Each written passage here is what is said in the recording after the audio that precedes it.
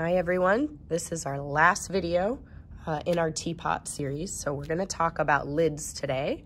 So when you're designing your form, you want to have the lid be somewhere near the top and you want to have a smaller opening. If the whole thing came off at the top, when you go to pour it, water might trickle out of that. So in this case, I have something a little small up here. And as far as the type of lid, there are a lot of different things to think about. So you want to have something that sits down in.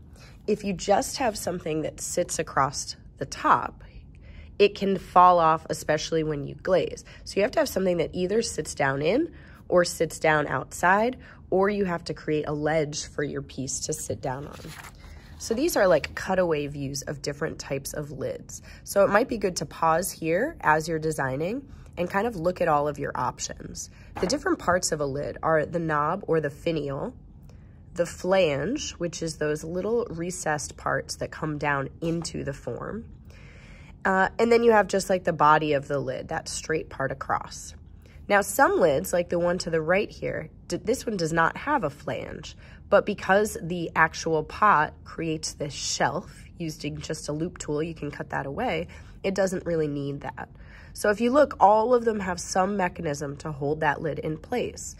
And when you're designing it and finishing it too, you want it to fit well, but you don't want it to be so snug that it just fits. Because keep in mind, glaze will take up a little extra space. So you want to have a little wiggle room with that lid, however you design it. Okay, let's look at some examples of some lids. Okay, so all of these have different types of lids. Lids can be thrown on the wheel. Lids can be slab. Really anything could be made into a lid. So that's why I'm not really showing you technique. It's just kind of a continuation of your form.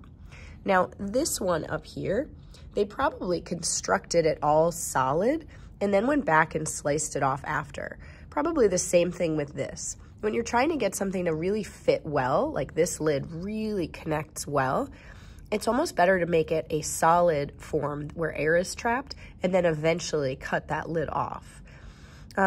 For this one, it looks like they had an opening down here, a little opening, and then they had the lid that they created as a separate piece on top. And then as I mentioned, this one was probably done on the wheel. So as far as lids, you're just thinking about something that's smaller. You want something that fits well into the opening, but not too tight. And just making sure it's designed well with your overall piece.